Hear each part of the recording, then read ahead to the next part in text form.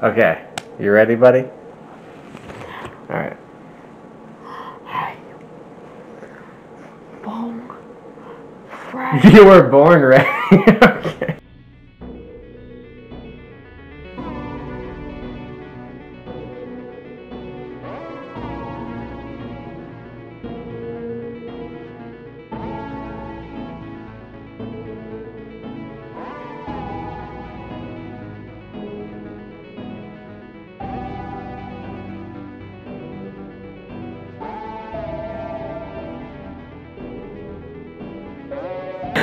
What's up, YouTube?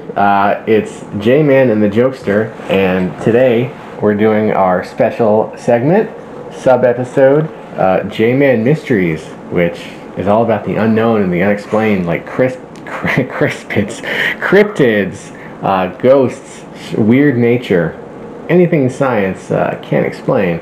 There's no definitive answer to. And J-Man, I know that you wanted to show everyone the special friendship gem that we have on J-Man Mysteries. This is we found this in the dog park, right? Yeah, and get close. This is the special friendship gem that marks our friendship, and without this, we might be enemies, right? That's right. So we can never lose the friendship gem. And what's the subject of J-Man Mysteries today, J-Man? Frogman.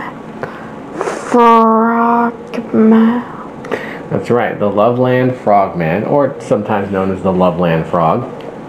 He's a 4 foot or 5 foot tall frog humanoid. Spotted in Loveland, Ohio. And Loveland, Ohio is a suburb of Cincinnati, I think it's considered. Have you ever been to Cincinnati, J-Man? Me either.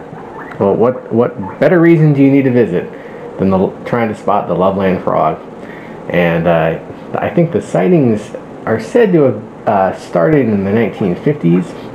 And the Loveland Frog would appear to weary travelers, I think. Businessmen, traveling salespersons on the road, businessmen and businesswomen, and they would see the Loveland Frog. And one of his most distinguishing features is his large butt, right? Often you'll see drawings or photographs of the Loveland Frog, and he just has a large butt. But we also can't forget that he has a magic wand, right? Yeah, he has a magic wand. If you stare at his butt too long, he'll wave his magic wand. I guess he'll just wave it to if you're staring at any part of him too long.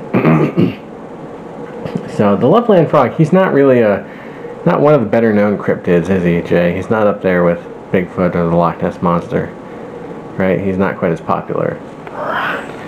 But in 1972, a police officer by the name of Ray Shockey claimed to have shot the Loveland Frog. And then later, many years later, that was revealed to be a hoax, and that Officer Ray Shockey had actually shot an iguana. There was an iguana wandering around that he shot, and he said it was not actually the Loveland Frog. Which is great, because then well, I mean, it wasn't great for the iguana, obviously. It was great for the Loveland Frog to know that he wasn't actually dead, that he had not been murdered. And in 2016, there were reports that some teenagers who were playing Pokemon Go encountered the Loveland Frog. But they were playing Pokemon Go like so many people were in 2016. I know, shocking, right? Were you shocked? Was that a shocked face? Or maybe the Loveland Frog was playing Pokemon Go. Do you think the Loveland Frog plays video games? Probably not. Probably not. Yeah, he's a magical being from another dimension. He probably doesn't need video games. He has a magic wand. Yeah. God showed his butt. His giant butt. Well, yeah, we'll have Mama, who edits these videos and does an excellent job. We'll have her put a photo of the Loveland Frog's enormous hindquarters for all of you to see. It's quite something.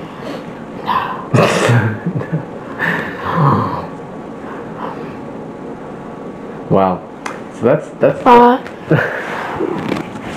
might be ghosts on Earth, but what about ghosts in space? Ghosts in space.